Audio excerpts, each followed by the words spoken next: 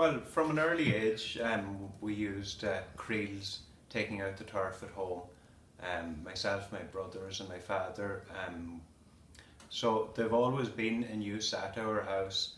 And I remember when I was about 14, I had a part-time job and I saved up a few pounds and I commissioned a local basket maker to make 2 creels for us. The ones we had were at the end of their life.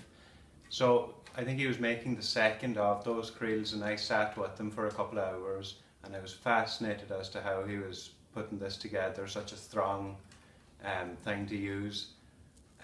So I always had the interest from that day and I said I'd love to learn.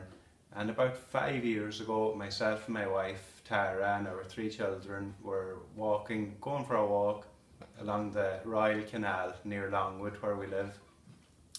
And this woman came along on a bicycle and she stopped to comment on our children, and I commented on the basket that she had on her bike, and she said, well, I made that myself. And I said, I'd love to be able to make something like that.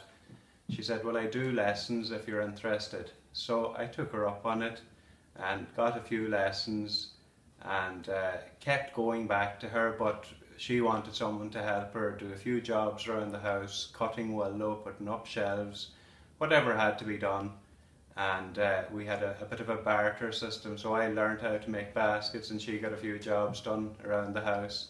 And that's about 5 years ago. I've never looked back. I've kept my head down making baskets, learning new techniques off different basket makers. The materials I use mostly are willow. Now, different types of willow, different colours, they all have their own different characteristics suited to the different types of baskets depending on what they are. Like creels would maybe use Harrison's or Continental, whereas the small shoppers or bicycle baskets, they would use Maul or Flanders or something, you know, finer rods. So they all have their different characteristics. I've dabbled in bark work as well, but only on a small scale. And I've started introducing rope into my shoppers and, you know, as handles and stuff. But the material of choice would be willow.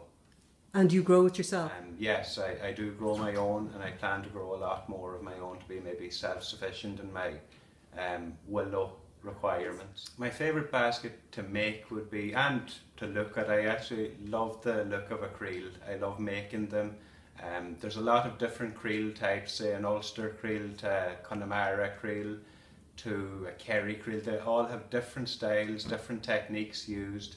So I love learning all the techniques and then maybe making my own mind up of maybe merging a few techniques together to make my own type of creel. So the creel would be my favourite type to make. The way a creel is made, these uprights, or sechan as they're called in Irish, it's called sechan because secha means something that's stuck in.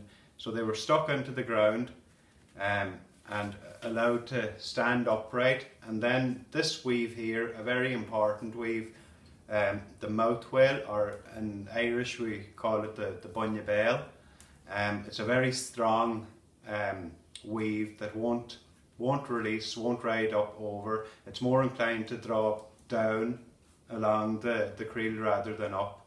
So that was how it was started, and then the sides are woven up to this fuinneog. The fuinneog, or window in English, was used that's as a grab handle, so that you could grab it, lift it up onto someone's back or onto the donkey. So you continued your weaving right up to the base, and the base was dropped down again and woven across and into each other, and that created the orlar, or the floor of the creels. You uprooted it and you were left with these sharp spikes which you could trim back so that they're a bit blunt, that they wouldn't hurt anyone. It had a lot of different functions, mainly for taking the turf out of the bog or then carrying it home on a donkey or whatever. They used to use it for taking seaweed up. I know my own father comes from Tory Island, and years ago they used to use the seaweed as fertiliser, and all that seaweed was carried up using a back creel or a ducky creel. I make anything from these small bread baskets to large log baskets, large creels. At the moment I've got rods soaking to make a 3 foot by 3 foot by 3 foot square basket, which is one of the biggest I've made yet. That in itself is going to be a challenge. Yeah. But I'm still learning and still enjoying it very much.